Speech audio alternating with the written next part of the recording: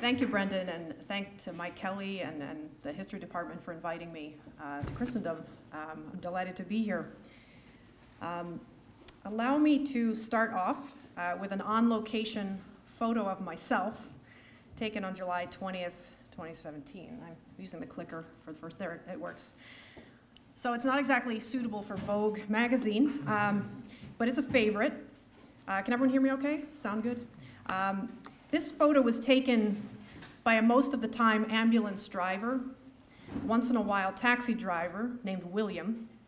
I hired him for about $80 US in the small town of Richelieu in southwestern France to drive me to a hamlet in the middle of nowhere where I swore there was a castle ruin worth photographing.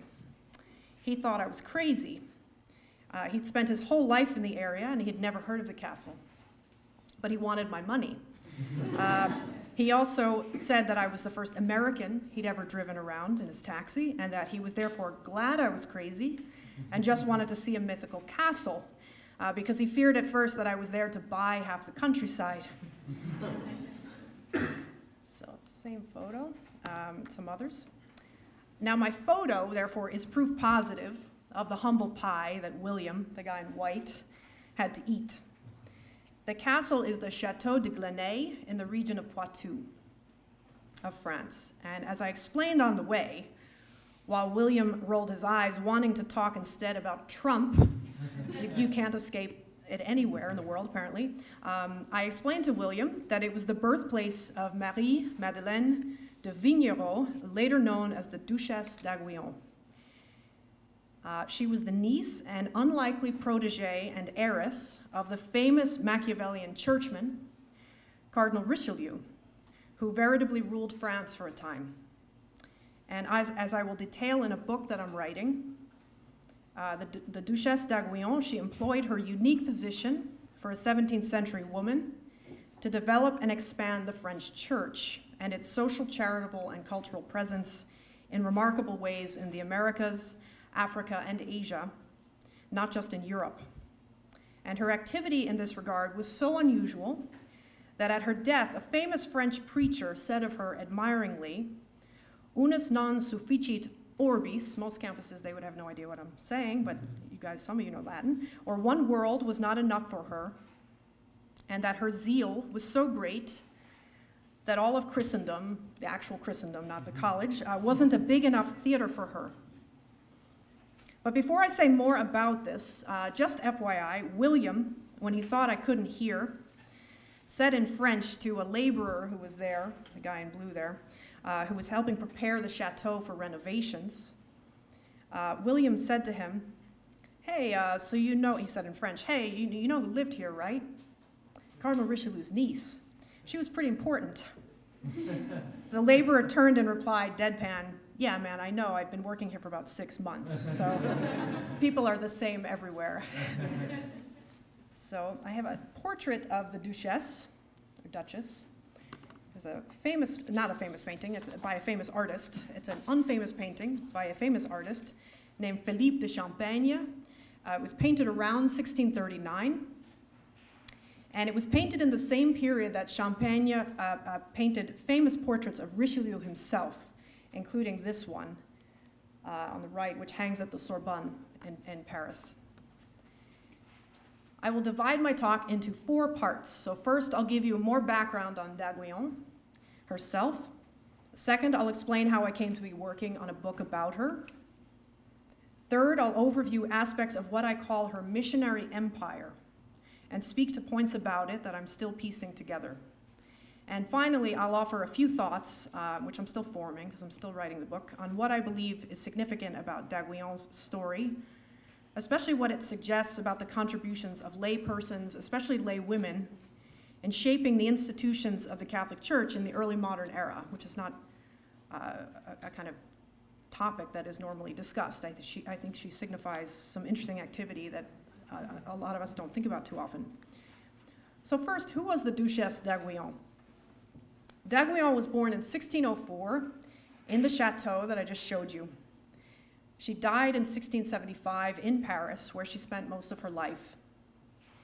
She was the daughter of Cardinal Richelieu's sister, Françoise Duplessis, and the daughter also of a nobleman soldier named René de Vignerot, who served at the courts of King Henry IV and Louis XIII.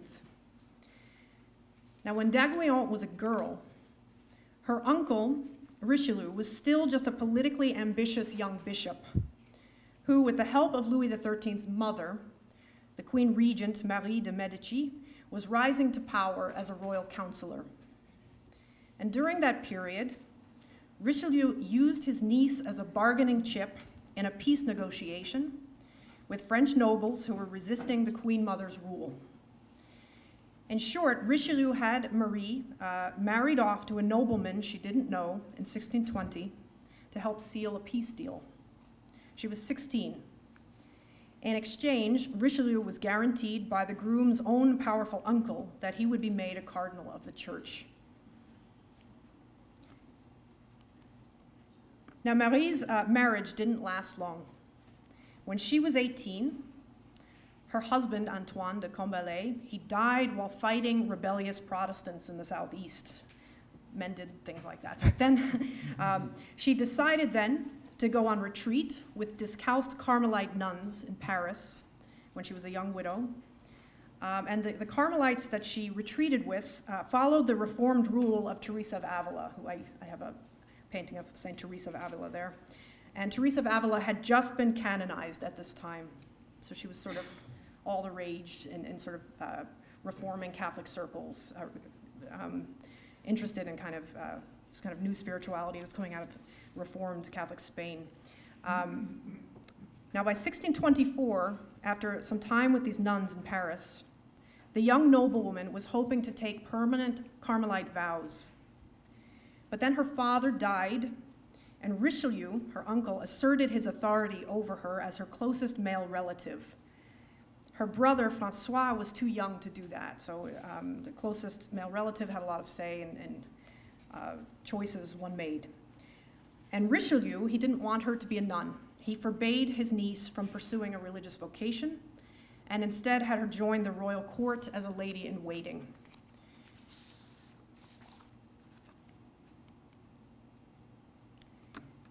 I'll explain who these characters are in a moment. This is another portrait of Marie, and that's, of course, Richelieu. Now, Richelieu hoped his niece would help his rise to power.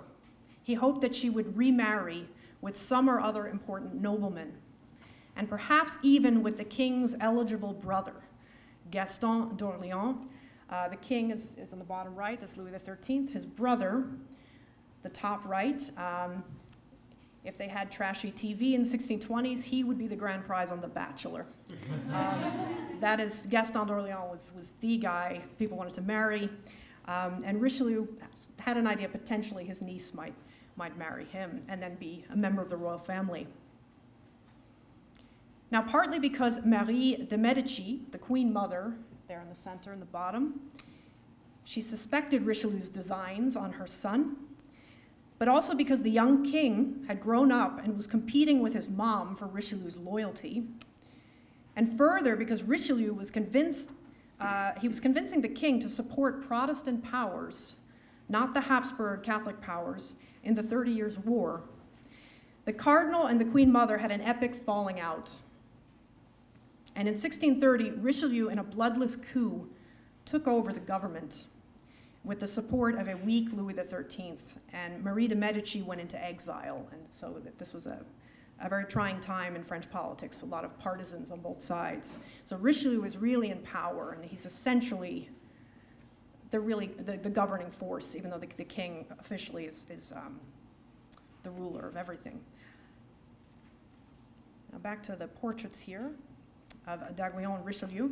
Now in the meantime, despite Richelieu's clumsy efforts at playing matchmaker, setting his cap on his niece's behalf at various eligible bachelors, Marie Madeleine stubbornly refused to marry again.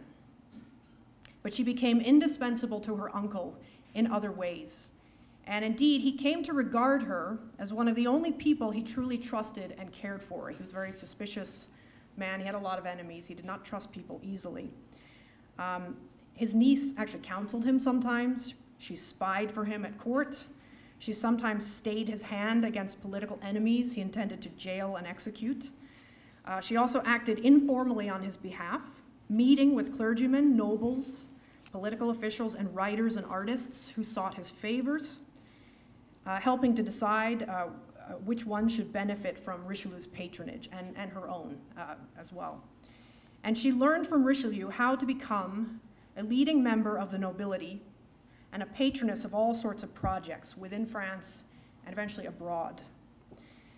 Now, to help legitimize Marie's unusually powerful role as a woman and as a non-royal, she's not a member of the royal family, Richelieu in 1638 made her a duchess in her own right, with the king's approval, of course. That is, she was basically given the governing authority of a duke, even though she was not married to a duke. She was a duchess in her own right. And she was also, quite unusually, she was made a peer of France in her own right. Another title women generally got, if they were a peeress, they would be a peer because of their husband. But she's a duchess and a peer in her own right. This is one of the highest honors French nobles could receive. And very few princely figures, nearly all of them male, enjoyed its privileges. Now, angering some of d'Aiguillon's relatives, Richelieu, at his death in late 1642, bequeathed to Marie the major portion of his vast estates, goods, powers of attorney, and fortune, which was one of the largest in Europe. Now, I'd like to explain how I came to be working on a project about the Duchesse d'Aiguillon, and a free advertisement for my book that you can pre-order, but don't pre-order at that price. Just wait, I shouldn't say this, but wait till Amazon has a lower price if anyone's interested. This is my book, Apostles of Empire, The Jesuits in New France, which is coming out from University of Nebraska Press very soon. Now, I first learned of the Duchesse d'Aiguillon, early in the research phase for my first book. And my first book is about Jesuit missionaries in colonial North America. It's an account of a mission that is best known as that of the 8 sainted North American martyrs, including Isaac Jogues and Jean de Brébeuf, who died during the Iroquois Wars of the 1640s. As my book points out, however, there were over 300 other Jesuits in this mission, most of whom did not die as martyrs, and there were many other people too, French and Native American alike, who played vital roles advancing the mission with the Jesuits. And so one goal of my book, as a scholarly book, is to clarify ways that the Jesuit missions among the Hurons, the Iroquois, and other indigenous peoples in 17th and 18th century America were not strictly clerical ventures, but collaborative efforts with lay elites in France, French colonial and indigenous leaders in Eastern Canada, New England, the Great Lakes region, and Louisiana, and also women religious such as the Ursulines and Augustinians of Quebec. Now, d'Aiguillon's name kept jumping out from the Jesuit mission sources, especially the Jesuits' famous Relations de la Nouvelle France, or Jesuit Relations, which were annual books published in Paris with stories about their missionary work in North America. And her name, the Duchess's name, kept jumping out, especially in connection to a charitable hospital that she founded in Quebec from Paris. She never left France. She founded a charitable hospital in Quebec, and she staffed it with Augustinian canonesses who were trained in medical care. D'Aiguillon had been inspired to do this, still as a quite young woman, by the Jesuits' calls in their early Relations to French women to become involved in spreading Catholicism and alleviating disease and poverty in North America. She began to develop the hospital project in 1636. And it was the first of its kind in North America. It was devoted to free medical care and end-of-life care, too, for Native Americans who needed it, many of whom horribly were suffering from smallpox, which had been brought to the New World during the Iberian conquests. D'Aiguillon named the hospital the Hôtel Dieu de Précieux Sang, or Charitable Hospital of the Precious Blood. She had a personal, strong devotion to the blood of Christ. Now, eventually growing into a large institution, the hospital, that's, I think, a early 19th century drawing, so it was a lot smaller in the 17th century. The hospital actually grew into a very large institution over time, and it's been in continuous operation up until our own time. But its Augustinian affiliation ended in 1962. So d'Aiguillon, she factors into my first book, in short, as a major lay metropolitan elite collaborator with the Jesuits. She employed her clout in Paris, not only to help develop sister ministries to theirs in the mission setting, but also to help fundraise for Jesuit projects in North America and ensure that overseas missionaries and the French colonial effort generally in America didn't fall off the radar screen of her uncle's administration or that of his successors. She was in regular communication with the Augustinian women, as well as the Jesuits in Quebec, directing them at times on ways her resources were to be used, and innovating with them on how to adapt the norms of social charity as she knew them, which were largely urban focused. Most institutions like a charitable hospital tended to be urban institutions in France, but she wanted to adapt these to a colonial setting where you have very few and far between settlements, and in many ways a wilderness setting. So they're kind of adapting social charity to this new context. Now, d'Aiguillon also served the purpose, while I was writing and revising my first book, of making me more attentive to other lay women on both sides of the Atlantic, and French and Native American alike, whose stories, especially their contributions to this neglected social charity dimension of the Jesuits' enterprise, are important for assessing the mission, I think, in a well-rounded historical way. So putting stories like the martyrdoms in a larger context of other things the mission was also about. However, as I was piecing together d'Aiguillon's story as it related to the Jesuits, I discovered that I was barely scratching the surface of what was a most unusual amount of activity for a non-head of state layperson, and a laywoman no less, on behalf of Catholic missions abroad, and not just in North America, but also in North Africa, Madagascar, Southeast Asia, and the Middle East. And much of this activity, I began to realize as I occasionally looked into other sources when I was supposed to be working on the other book, was surprisingly enterprising on her part. There was two-way inspiration, but very often it seemed like she was the one inspiring, not being inspired by the priests and religious involved in these missions. She was kind of spurring people on to projects abroad.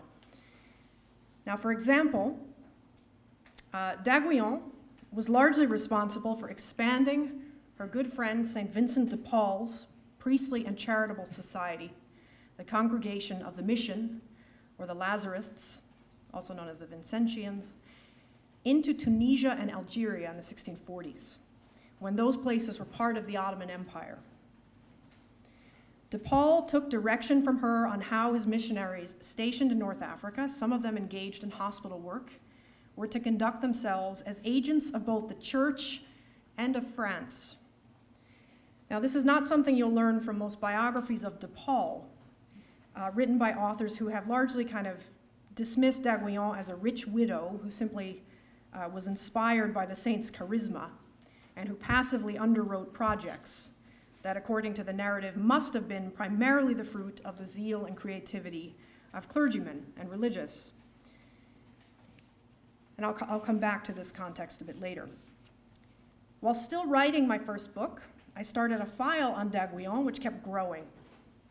And soon I grew convinced that she was an important post-Tridentine Catholic leader in her own right, deserving to be brought out from the shadows of the famous churchmen that she knew.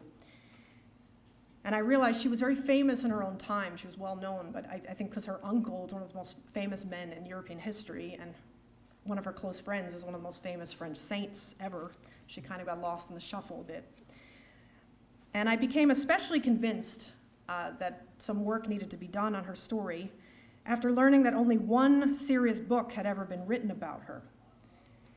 Back in 1879, so a while ago, by an aristocratic Frenchman, Alfred Bonneau-Avenant, who, when you read the book in French, it's very, he loves the Duchess. Everything she does is beautiful, and he kind of, it seems like he was trying to get her cause going for sainthood.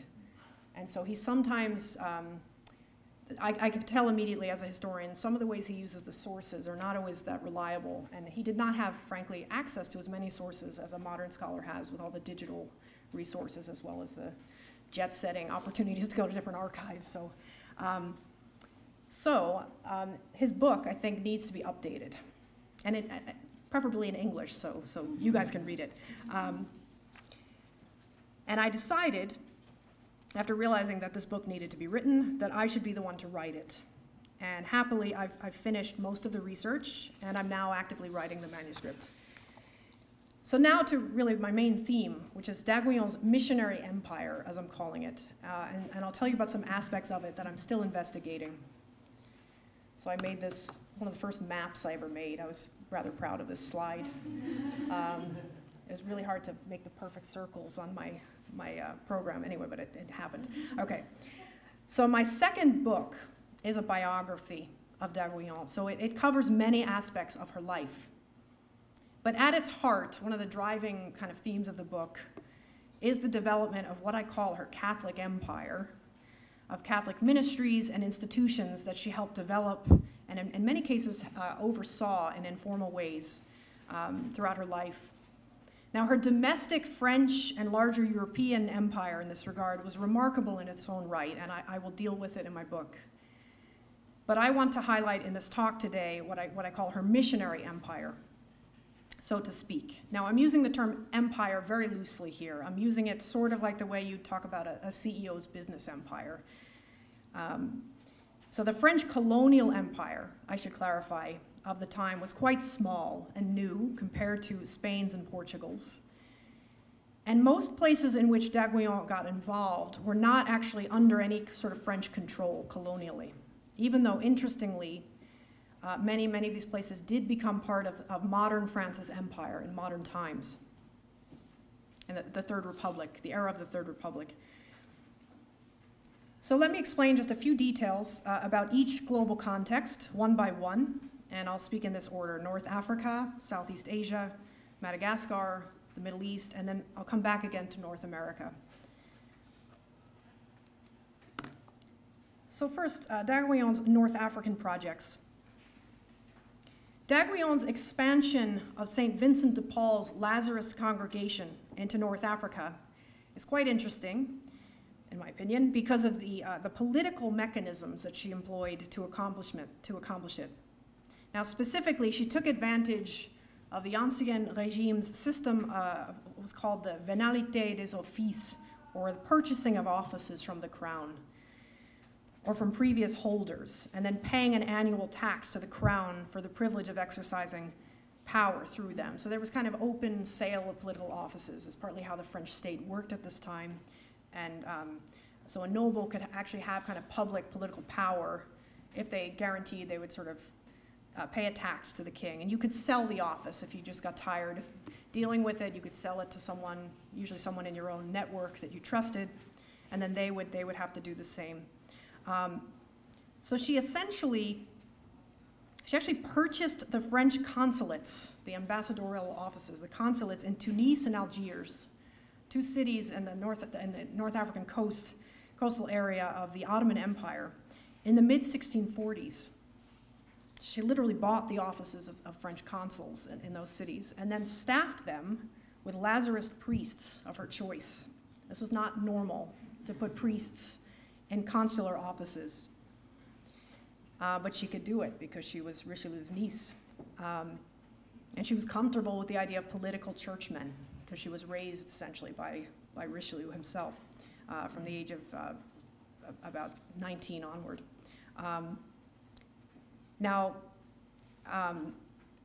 Because these priests, they're in consular offices, she essentially turned the secular diplomatic mission of these offices.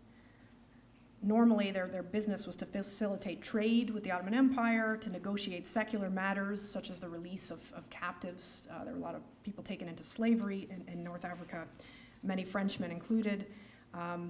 So those were the normal things that the consuls dealt with. And she turned the offices into dually secular and apostolic French Catholic sort of mission offices. Because of d'Aiguillon's proprietary relationship to the French consulates in North Africa for many years, she exerted a kind of executive power, a certain authority over these office holders and over the Lazarist missionaries stationed in Tunis and Algiers, and she directed them through communications and with her purse strings. Now, although he did not always like it St. Vincent de Paul deferred to d'Aiguillon when she urged the Lazarists to facilitate French mercantile and political interests in the region, while also tending spiritually and charitably, including via a new hospital in Algiers, to enslaved Christians and quietly also to some local Muslims. So some of the letters I've seen of Vincent de Paul to the Duchess, or Vincent de Paul writing to his priests in North Africa, sometimes he doesn't always like what they have to do, this sort of dually secular and religious project, but very often he says, the Duchess wants it this way. So she has a certain authority over Vincent de Paul. Now during this period that those consular offices where a mission was getting going in North Africa, in the year 1653, d'Aiguillon and several other influential French lay elites and churchmen also were approached in Paris by a Jesuit from Avignon named Alexandre de Rhodes, and I'll just call him Rhodes because it sounds better to me as an American. So Rhodes had spent a number of years as a missionary in Vietnam. And Rhodes had worked alongside Portuguese priests, primarily, but he was dissatisfied with the political problems that his association with Portugal was causing among the governing authorities in several Vietnamese kingdoms. Vietnam was not a unified state. There were multiple kingdoms. And the Portuguese presence, the association of the Catholic priests with the Portuguese was causing problems to the Christian mission. So with the reluctant, tacit approval of the Pope and the relatively new Congregation de Propaganda Fide in Rome, the Congregation for the Propagation of the Faith. This is the ancestor of the Congregation for the Doctrine of the Faith. The Propaganda Fide was attempting to bring royally sponsored world missions under Vatican supervision. They were trying to centralize Vatican control over missions, far-flung missions that were sponsored by the crowns of Europe. So with the reluctant, tacit approval of the Pope and the officials at Propaganda Fide, Rhodes, this Jesuit, in a kind of freelancing way, was attempting to stir up French elite interests in establishing new French-supported but Vatican-approved bishoprics in Southeast Asia to kind of liberate his mission from the Portuguese and instead have the French involved. And so his hope was that they could build Catholic missions in the region, independently of Portugal, with a mix of French and also new, hoped-for indigenous clergy, drawn from the growing numbers of Catholic converts in and nearby the Vietnamese kingdoms. Now, after Rhodes was ordered unexpectedly by his Jesuit provincial to pursue a new mission in Persia, not to return to Vietnam, because he was sort of bummed out by that. He had to learn a whole new foreign language and go off to Persia, while the Duchess and other churchmen were still focused on Vietnam and Paris. The Duchess took up his cause in Paris. She kind of started to spearhead this idea of French missionary bishoprics for Southeast Asia. And so with Rhodes out of the picture, d'Aiguillon started pushing the idea of French bishoprics for Southeast Asia for several years, despite setbacks in negotiations with Rome at different levels. And in 1657, for example, she commissioned a young priest named François Palou. This is Palou here. He had very much impressed her with his manners, his erudition, his piety, his very deep faith, but he was a young priest, not from the highest born family, so he needed a patroness like her to get him noticed. She commissioned him to go to Rome and to talk up the project of these French bishoprics for Southeast Asia. She also communicated to the newly elected Pope, Alexander VII, on the right, that she was personally willing to cover the expenses of at least one of the new bishoprics, a missionary diocese essentially, if he were to approve the consecration of Palou himself and several other Frenchmen that she and her friends put forward as candidates as bishops. And another of these was a man named Pierre Lambert de la Motte. He was also chosen as a possible new bishop for Southeast Asia. And this worked. So the Duchess, sort of a pressure campaign, she got the Vatican to approve this idea. And so for the first time, not just the Spanish and the Portuguese, but the French would have overseas bishops. And And so by the end of 1658, Palu was named apostolic vicar or missionary bishop for Tonkin in Vietnam. And Lambert de la Motte was also made a bishop. Now the two would eventually travel onward to Southeast Asia, but due to political challenges in the region, they would end up establishing missions headquartered in Siam, not Vietnam. Now with these men, other churchmen too in Paris, and other wealthy elites, whom the Duchess often would gather in her palatial home for planning meetings. That's not her home, actually. I'll explain what that is. d'Aiguillon would help establish, by 1663, a new French seminary, that's what that building is, dedicated to training clergymen for overseas missionary assignments. And this was the Séminaire des Missions Étrangères de Paris, or the MEP Seminary, as it's usually known in shorthand. And the MEP Seminary, a sort of missionary seminary, is still very active today. It still trains clergy today in Paris.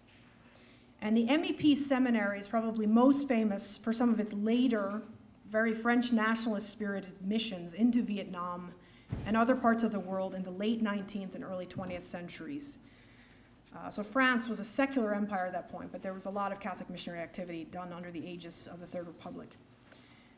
So it's most famous for that, but its founding is tied to the story of the Duchess. Now, as the most generous supporter of the MEP's early projects, d'Aiguillon would use her influence in Rome to negotiate with Propaganda Fide on the new bishop's behalf. She also regularly communicated with the MEP Seminary's directors as its missions expanded into other parts of the world. And she corresponded regularly with Bishop Palu, who regarded her as a patroness, just as she regarded him as a protege. And Bishop Palu, when he was traveling abroad, he would send to her, King Louis XIV, and the Archbishop of Paris, very similar reports. So it kind of shows her status in his mind. He's reporting very similar things to the Duchess that he is to the King and the Archbishop of Paris. And among things he would report to her were just updates about his and his confreres' missionary labors. He would also talk about French, Portuguese, and Dutch commercial and diplomatic activity in and near Indochina. And also he would report time and time again, he was annoyed by this, about Portuguese Jesuit squabbles with the French. The Portuguese Jesuits were a constant thorn in the MEP missionaries' side in the region. Now, as d'Aiguillon and her associates were still negotiating with Rome in the mid-1650s to get the Southeast Asian mission up and running for the French Church, the Duchess also advanced the Lazarus missionary expansion in Africa, but in Madagascar, off mainland Africa's southeastern coast, very far away from Ottoman Tunis and Algiers. Now, Madagascar, which had an ethnically and religiously diverse population. There were Muslims, Jews, and native indigenous Malagasy practitioners. It was a religiously diverse context. Madagascar was the scene, by this point, of early French commercial activities and some planned French efforts to colonize. And significantly, d'Aiguillon's uncle, Cardinal Richelieu, had backed a French merchant company in Madagascar much earlier. But by the mid-1650s, that merchant company was failing, and d'Aiguillon's powerful cousin, a duke named the Duc de Meilleraye, he was replacing the old one with his own. And in the meantime, with d'Aiguillon's encouragement, the Lazarists had begun a mission at Fort Dauphin, which was the French trading settlement. And the Duchess was directing the Lazarus priests to work exclusively with her cousin's merchant company, not with the old company. And the mission, however, it faced very serious challenges compared to some of the other missions she supported. A lot of the missionaries died from illnesses, and it struggled a great deal, and it did not last that long, and it eventually had to shut down. But not until after d'Aiguillon had her protege, Bishop Palu, visit the mission. He did a lot of sailing all over the world. He assessed what might be done on its behalf to keep it in operation. And d'Aiguillon, even at the time this mission was failing, she somehow was hoping that from Madagascar, the French could launch new missions into other islands in the southern Indian Ocean and into the strange new rumored land that the French knew as les terres australes, or the Australian lands. There was not much knowledge of that continent, but the Duchess was already envisioning French activity, missionary activity there. The Pope said no to that. He said, we're not going to send missionary bishops to a potentially imaginary place. Now, one final context, and I promise I will be wrapping this up very soon. Now, d'Aiguillon also advanced Roman Catholicism in Ottoman-controlled Syria, and eventually also the region around Baghdad, which was then in a contested borderland of the Ottomans' extensive empire. And her activity in this regard, a bit differently, was focused very much around one figure, a clerical protege of hers, another sort of priest she kind of plucked up from obscurity and made into sort of a greater man. This is Francois Piquet, whose talents and promise for a career, first in diplomatic service and then as a churchman, she discerned when he was still quite young. Now, due to d'Aiguillon's intercessions at the French court, Piquet was appointed as French consul to Aleppo in Syria in 1652, and he was a layman at this time. And in this post, though, with d'Aiguillon's support and her long-distance kind of supervision from Paris, he energetically served French interests, but also promoted the unification of the local Jacobite church and the Maronite church, the latter of which was in communion with Rome. So she wanted the Christians in the region to be brought into communion with Rome. And so Piquet was working on this as French consul. Piquet also worked with the Vatican to build up the presence in Syria of discalced Carmelites from France, her favorite order, the Carmelites. Now, eventually, Piquet himself discerned a belated call to the priesthood. So he stepped down from his consular office and he returned to France, where d'Aiguillon was very pleased to support his career in the church with her patronage.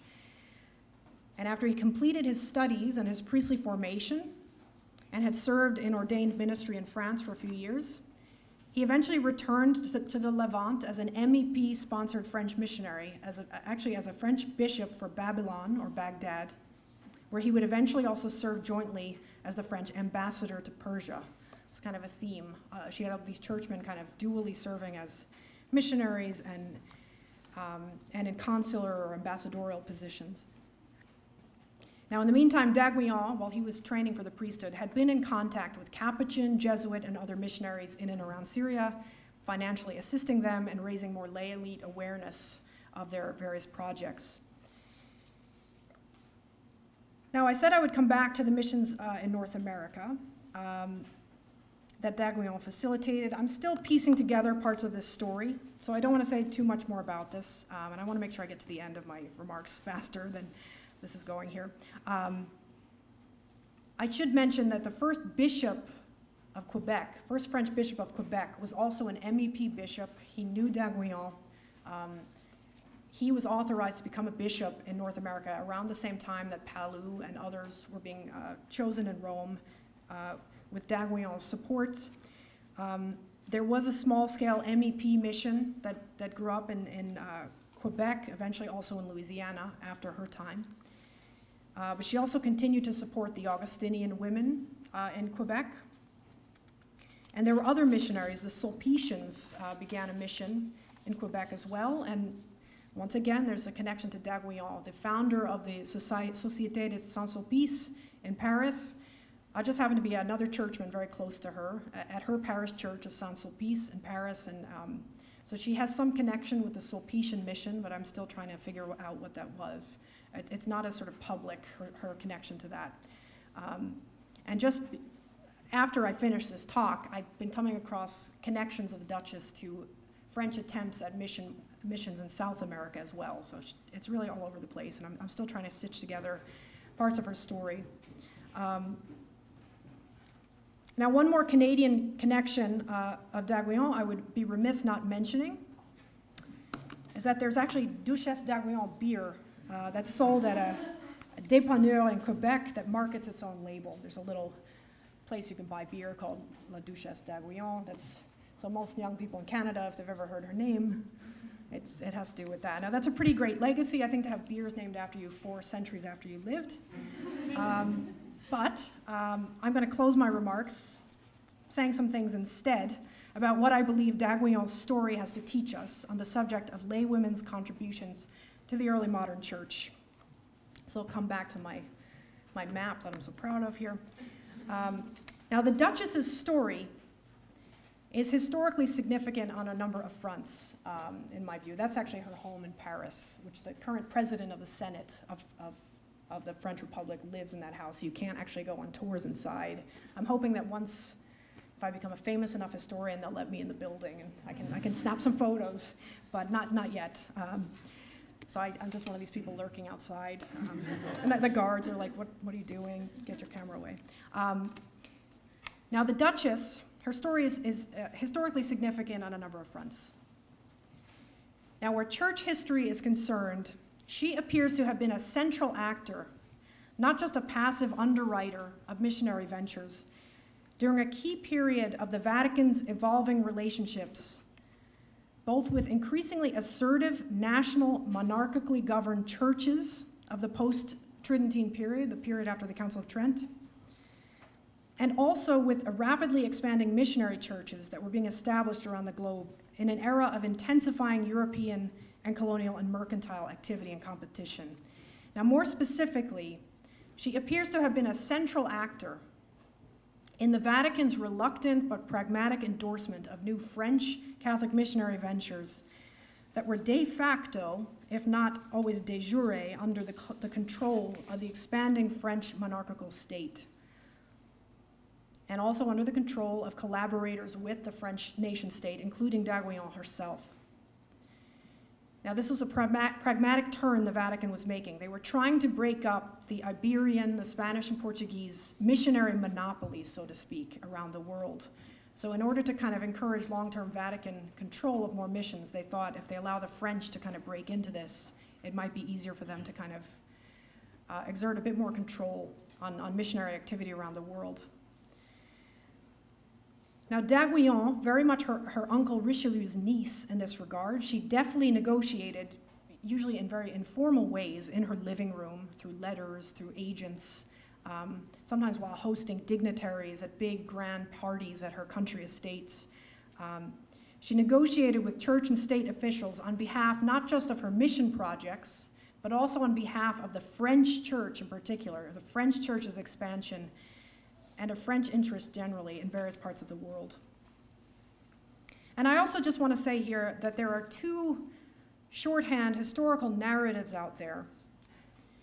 One of them mostly among scholars of Christian missionary activity over the long term, and one of them in Catholic discourses in contemporary times, especially since the promulgation of the Second Vatican Council, which I think d'Aiguillon's story challenges in some ways. Now, the first of these, a narrative that is sort of common to scholars who study missions, historians who study missionary activity over the long term. There's a narrative that's sort of dominant, that enterprising lay activity with respect to Christian evangelization primarily originated in the 18th century among Protestants, especially pietistic Lutherans and British evangelicals in the Anglican Communion. Now, what I'm still learning about d'Aiguillon, other Catholic laypersons of her time in different ways, calls that narrative into question a bit. I believe that one reason much of this lay activity has been downplayed or even invisible to some extent to scholars of various persuasions who study the history of missions is that for a long time, most of the historical work on overseas Catholic missions was done by in-house historians, so to speak, usually clergymen and religious who were part of the same order or institution of the mission that they're studying. So that you'd have Jesuit historians looking at Jesuit missions, you'd have an MEP priest being the scholar for MEP missions, and quite naturally they would focus on members of their same order or institution, their activities. And a lot of the lay people involved were kind of sort of depicted as sort of more marginal to the story. But that has changed considerably recently as more work is being done on the history of Catholicism per se by a wider range of scholars, including ones like myself, who are focused on religious orders like the Jesuits, but who are Catholic laypersons. Now, scholars like myself approach their subjects from a lay perspective. We're interested in ways that missionaries and others were part of larger ecclesial pictures, so to speak, parts of networks that were, like the church herself, largely lay in membership. And while I don't put too much stock in the identity politicking that dominates academic discourses so much today, it's also simply likelier that a lay woman historian of Catholicism, while examining the source records of, say, the Jesuit mission in New France, is going to notice more readily and have greater natural curiosity about figures such as Marie de Vignereau when she keeps stumbling across them. Now, a second narrative that I think needs some adjusting in light of d'Aguillon's story is that it is only really since the Second Vatican Council, only beginning in the mid-20th century, when the Council taught the Catholic laity in this vein, that laypersons, elite and otherwise, including women, realize that they have an important and indeed apostolic and evangelistic role to play in the life of the Church as she engages with diverse peoples and cultures of the world. Now, my work suggests a bit differently that the new emphasis in official church statements, especially issuing from the Vatican in modern times on the lay apostolate, helps contemporary scholars like myself who look at the history of Catholicism look back on the more distant past through a lens that enables us to see with sharper vision all the apostolic lay activity that was already going on back then too. It just wasn't being discussed in quite the same ways. Now, as it happens, looking back on d'Aguillon's 17th century through such a lens, I have come across many strong statements by churchmen of her time who regarded her as a leaderly, inspirational lay Catholic figure. Now, priests described her in terms such as une femme héroïque, a heroic woman. Some described her as a second St. Paul in the 17th century. One even described her as a woman who was priestly, sacerdotal in French, in her zeal for growing the French church. He was not a supporter of women's ordination. He was speaking about, I think, the priesthood of all Christians. The Jesuit Rhodes had said of her that even as she resided in Paris, she made apostolic people go from one to the other pole of the earth. And, quote, she brought daylight at one and the same time to China in the east and Canada in the west. One preacher, Jacques Charles de Brissacier, strikingly described her home as, quote, less like the hall of a lady of quality than it's like the palace of a bishop, given the continual flowing in and out of ecclesiastics and of religious of all orders who come from all over to blend together there. And even Pope Alexander VII, in a formal brief that he issued in September of 1658, acknowledged in strong terms her reputation for leadership when it came to launching and sustaining apostolic missions. Now, finally, d'Aguillon's story, as I will tell it, may also have something to teach us about the organizing and even occasionally the informal disciplining power within and for the Church that at least some devout laypersons, including occasionally women, used to have compared to what is possible today. Now, I hope you find d'Aguillon's story to be somewhat interesting and one that has sparked at least a few questions. So thank you, and I look forward now to some questions.